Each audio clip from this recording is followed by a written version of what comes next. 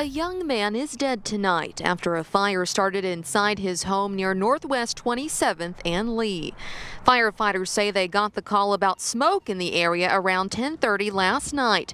When they got to the home, smoke was coming from the front door. Firefighters went inside and found the man on the kitchen floor. They tried to resuscitate him, but those efforts were unsuccessful. Investigators say it appeared the fire started in the kitchen. But what caused the fire is still a mystery. Friends in the neighborhood are devastated by what happened.